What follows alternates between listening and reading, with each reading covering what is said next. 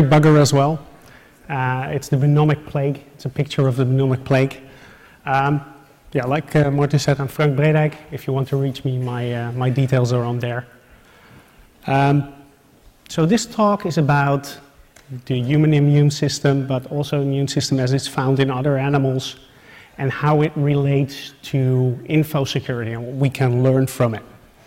And the basic, very basic immune system is the non-specific immune system, and it consists of two parts. But first of all, it consists of barriers. And those barriers are things like our skin. I wouldn't look as pretty, well, as I would if I didn't have any skin on, but more importantly, I would get infections very quickly, and it would probably be very painful for me. But it's also things like our stomach acid, which helps us ingest stuff, and the acidic oil on our skin, which also helps out, keep out intruders. And in a sense, it's a way, like our firewalls, like our intrusion prevention systems, our antivirus, and all the other stuff we've been doing since decades. And in the old style, in the old days, that was really how we approached security. We approached security as an egg. It had a hard shell and a soft center. It's also referred to as the M&M model. And that approach doesn't work anymore. And I guess with the high amount of security people here, that goes without saying. But it's not due to, it's also due to how the world has changed. This was the situation as it was in the old days. You had a data center, everything was within the walls of data center castle, and everything was hunky-dory. And then we started outsourcing, or nowadays we use software as a service, which is more or less the same thing. We use platform as a service. Also, we bring in our telephones to work. And it used to be landlines, it used to be simple devices. Now they're portable computers, and people take them into the network, take them out of the network again. And obviously, when I'm at home, when I'm in the comfort at my home, I want to be able to connect to everything I can connect to when I'm in the office. Speaking of those pesky end users, they want to work in the office, they want to work outside the office, they don't really want to experience a difference. So you need to have another connection. And then there's business partners. And that could be your developers offshored. It could be companies you do business with, whatever. If you need to exchange data, there's probably a link there. Of course, we have our end users interacting with our web servers or doing some other interaction. And then there's things like the Internet of Things. It's no longer just my phone that has an IP address. It's my watch, it's my Fitbit, it might be the soles of my shoes, or it might be my refrigerator trying to be intelligent and ordering me food. I've even heard some rumors about IP-connected toilets this morning. So, yeah, the egg has hatched, and what has appeared from it may not be something that appeals to us instantaneously. Talking about that egg, we're actually not that good in making good eggshells.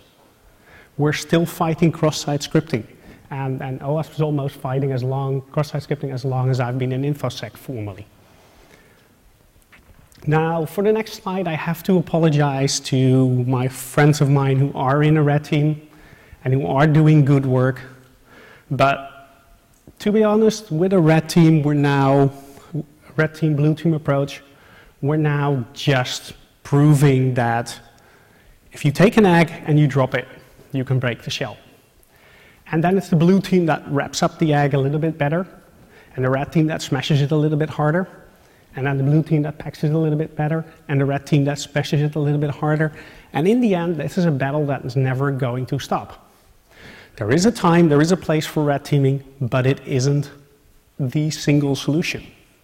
And this is where we can really learn from nature, because humans don't have a hard shell.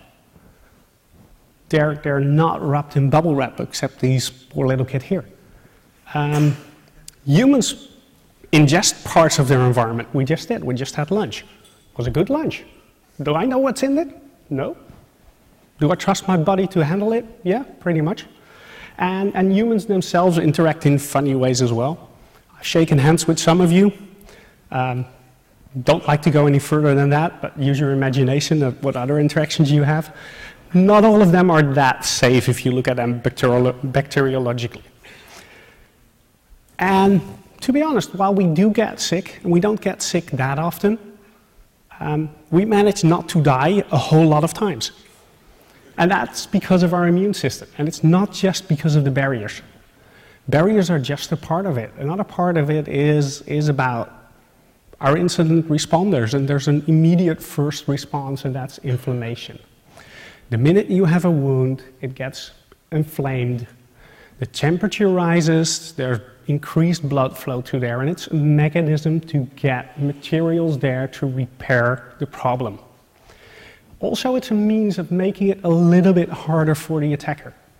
Now, contrary to the myth that Star Trek started, you don't get rid of a virus in your body just because you get a fever. It just slows it down. It's other parts that get rid of the virus. But it does help slow the virus down. And then the real firefighters come in, and those are your phagocytes. They're a specific kind of white blood cell. And what phagocytes do is they have a general idea of what a virus looks like, what a bacteria looks like. They go hunt it, and they go and fix it. And this is what it looks like.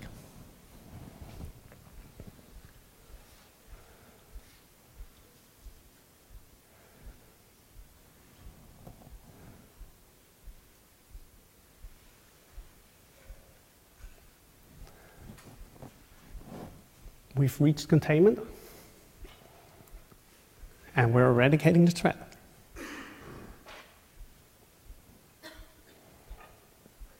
And your vulnerability has almost been patched. This is what incident response looks like. Actually, this is what it feels like. This is what goes on in your body. It's awesome. And you don't even see it because you need a microscope to look at it. So it's comparable to what we do in incident response, but there's a part that we're missing. And to understand the part that we're missing, we need to look at this picture of how the immune system works. So on the top left there, you have your antigens, which are your foreign body parts, parts that are foreign to your body. Sorry, foreign body parts is something else. And they're eaten by a white cell. And what a white cell does is when it eats an antigen, it represents a receptor on the outside. And that receptor is it's represented to other white blood cells. And they're your T and B lymphocytes. And what they do is they look at how that funny bit that's sticking out there is formed, create something that really fits to it, and put that on their outside, and multiply. Multiply very quickly, and then release those funny bits that fit on the horns, so to speak, of your antigen, and release it in your bloodstream. They attach, they twist it around, something funny happens to the DNA of the antigen, and it dies.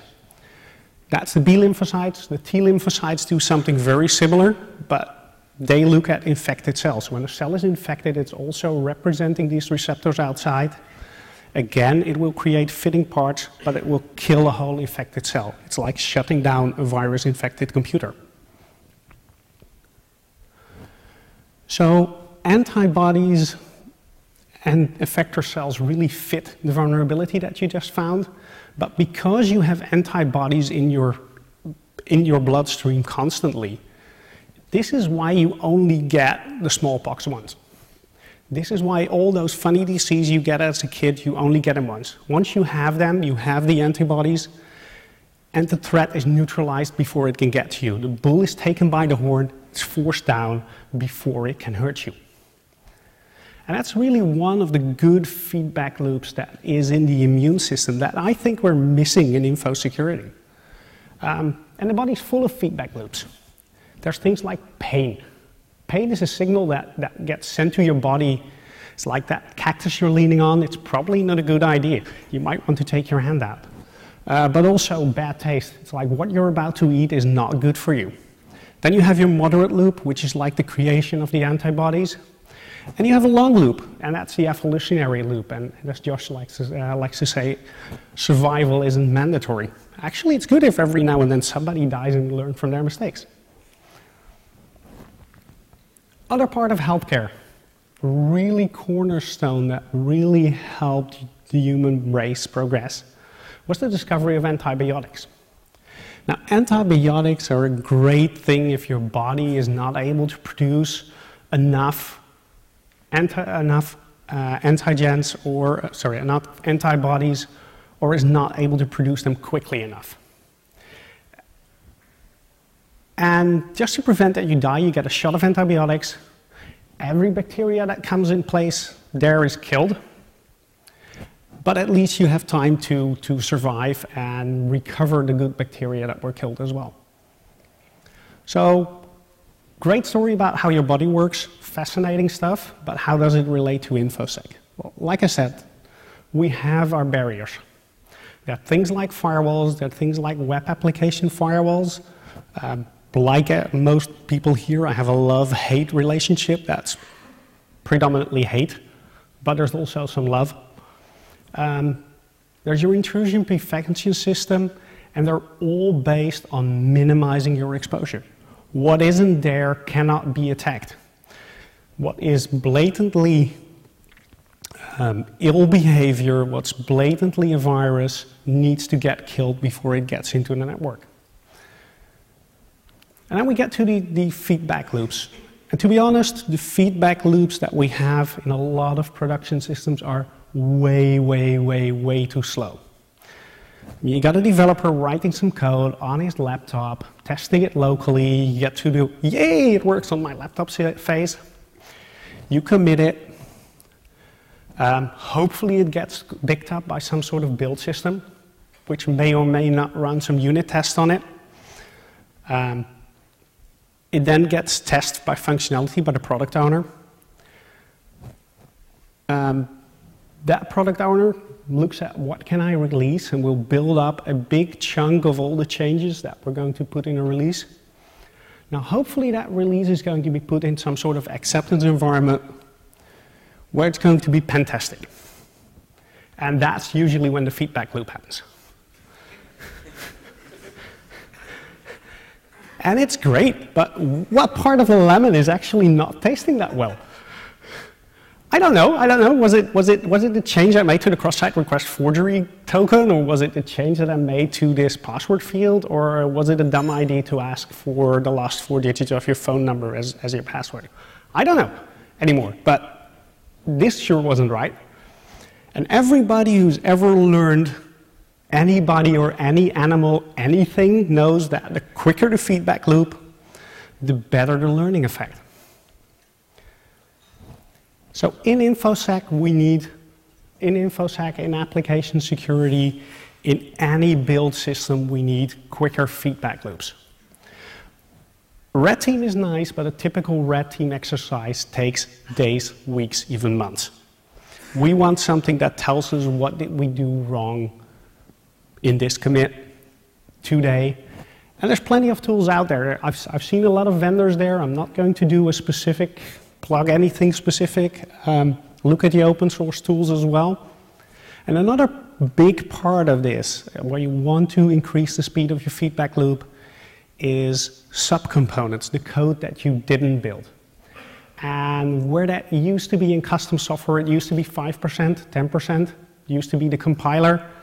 Maybe now 80 to 90% of all the software that's put out there, the lines of code are actually not your lines of code, but they're things like jQuery, they're things like the OpenSSL libraries, they're things like your web server, and you should not use vulnerable subcomponents. Now, the last keynote of today will address that particular issue, so I'm not going to dive into the depth here. I'm going to dive into another depth. And that's, we suck at learning from others. And it's conferences like this where we can really go and share best practices, where we can learn from what we've done well and learn from what is not going well. We need to do more peer reviews on your code. It should actually be best practice for you to check in your own code. We have great experience with a model where we don't check in our own code, but when one developer writes the code, creates a pull request, and that pull request is actually pulled in by another developer who does a review. Granted, not all application developers are security people. I really like to get to that stage. I'm pessimistic if we'll ever get there, because I know I suck as a programmer. So I guess that if I can't learn to decently program, and I've been taught a lesson in humility there recently, if I can't be a proper front-end developer, I can't expect a proper front-end developer to be a true security specialist. But there's simply not enough room for us to review everything. And include security in your Scrum team, in your Agile team, and make sure that they are there with sprint planning, that they are there when you need them. But they're not going to fix your problem. If they have to read your every single change, this is the process they're going to use. So, testing, back to testing. That feedback loop needs to be good. That guy's probably never going to do that again, except in this little movie. Learn from the failures of others. The Darwin Award is really a great instrument for improving security. But also learn from good examples. Visit conferences. Develop methodologies that do work. Now, I said we had incident response, and I compared it to the amoeba eating the antibodies. We, as security people, learned how to do incident response. And last year we had, in the previous years, the years before 2014, we had 0 to 1 hair on fire critical bugs that broke the entire internet, and 0 that had a logo. In 2014, we actually had about 6 or 7, some people had to deal with 8, of those types of incidents. So we really need to speed up incident response. That means we really need to know what our software is built of. But we need to remember that it's not just about finding a flaw that could be exploited and then fixing that and demonstrating, hey, you can break in here, now we fix it. We also need to do that, close that feedback loop. So what is that feedback loop? It's taking the knowledge that we've learned from analyzing the vulnerability, from how the vulnerability has affected us, and taking it into our WAF system, saying, hey, for now I need more time. But also putting it into unit tests and shorten that feedback loop to our developers. So, quick question, who knows what this signature works against? It's a snort signature, WAF, IPS signature. Anybody? Yeah, shell shock. This was indeed shell shock. Now, leaving that in there is going to lead to false positives. It's going to hurt me, just like a shot of antibiotics is going to hurt, but it's a pretty good Band-Aid. It stops me from bleeding, stops other germs from getting in, and gives me time to actually patch and figure out where I'm actually bleeding, what the underlying issue is. And the underlying issues I've taken from example, one of the things we do at Schubert Philips is that we build our images for our cloud via an automated process, via Jenkins. And we actually put in unit tests to say whenever we deploy a new machine, whenever we create a new template, it shall never be vulnerable to shell shock again. And this is the unit test. And I realize this is not a retina screen, so it's a bit hard to read. But it's really the shell strings that were there to say, hey, is this a machine, have I created a machine that is vulnerable to shell shock? Another practical example, this is a test that we put into, we create a portal where we have to work with authenticated and unauthenticated users. And this is a test, unit test, where we go, first of all, let's log out from the web page. and see if we're trying to get anything from this web page, it should fail. If we try to put anything, it should fail. If we try to post, patch, or delete anything, it should fail. Then the next thing we do is that we set up a user, called admin in this case, with a very familiar password. Don't worry, that's test data. Log out, log in, and see, okay, can we read this URL? It should be okay. If we try to put, it should be unauthorized. And the list here is very long, but we do put this in every API endpoint. We write those unit tests. Actually, we write those unit tests first, and then we implement the API endpoint to see that we never ever going to create an endpoint that will allow unauthorized access. Now, this is another example provided by a colleague of mine, which has to do with cross-site request forgery tickets.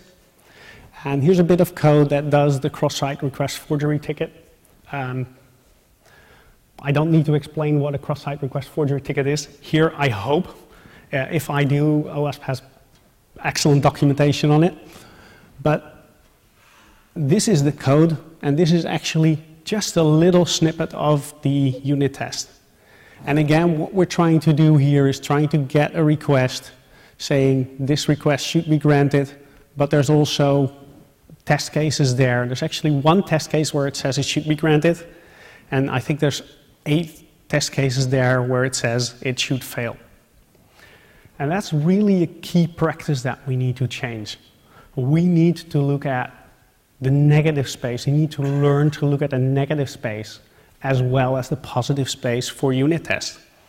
Do we see the face or the faces? Do we see the face or the faces facing the face? And it's really a new skill, because a lot of the testing that we do is for functionality. It's for the positive space. I mentioned antibiotics as well. And every now and then, and we've seen a number of examples today already, but every now and then you come across a practice where you simply have to say no. Some things are just plain stupid, and you have to say, we're not going here. Every time security says no, remember you're putting the no in innovation.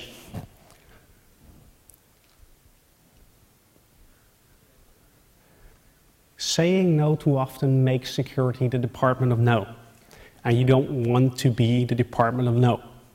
But there are some resources where you really, really, really want to have sign-off from security, and that's your crown jewels. Those are parts of your infrastructure that are so critical that if somebody changes them, they always want to have them reviewed by security. And there's ways to do it. Again, using your favorite build tool, and we use Jenkins, but there's others out there as well. Put signatures on your critical code. Make sure they don't get overloaded, and there's ways to do that as well. Now, if a code gets in and it's changed and the signature doesn't match, that means the build will fail. Jenkins says no. Do a peer review, let the peer reviewer re-sign the code, check it back in, and your build should be okay. And that's a mechanism of not only allowing this, but also helping it to make auditable that for certain parts of your code, peer reviews actually do happen. So that's where I learn. Is this everything? Will this fix all our problems? No, it's not everything. This is info security, and reality every now and then has a little surprise for us.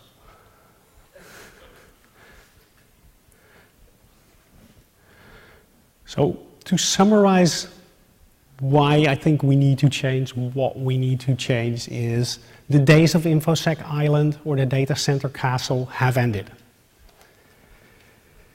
If you didn't realize that, that's okay, survival isn't mandatory. Security needs to align our tools. We need to get off InfoSec Island. We need to go towards you, and that's why we're here. That's why I try to talk at regular developer conferences as well. We need to go towards you and align with your tools, the tool set you're used to help you do your job better. And then we need to act really as the immune system. That means we need to help stop blatantly offensive elements. If somebody's trying to put or 1 equals 1 in a password, he's probably not up to good, or he's a security researcher. We need to provide early feedback to you guys so that you know what you did wrong, why you did it wrong, why it is an anti-pattern you're using, another pattern.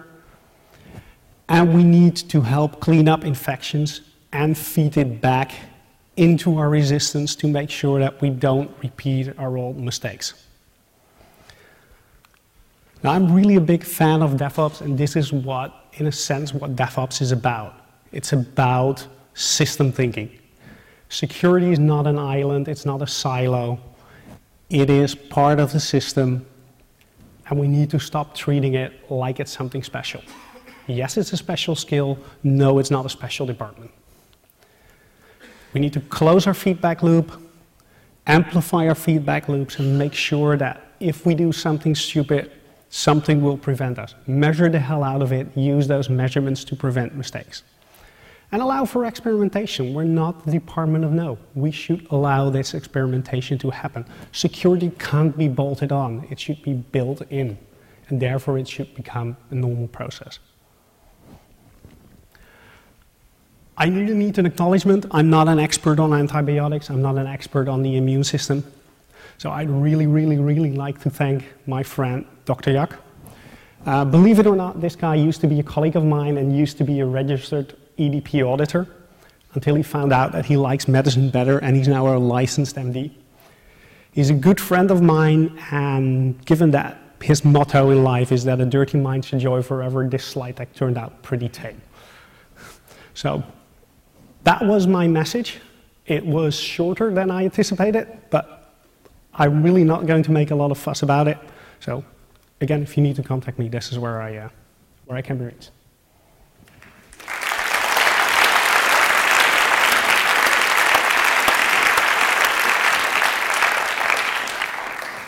This leaves us some time for questions. There are microphones in the room that makes it easier to understand them. So whoever has a question, please step up to a microphone.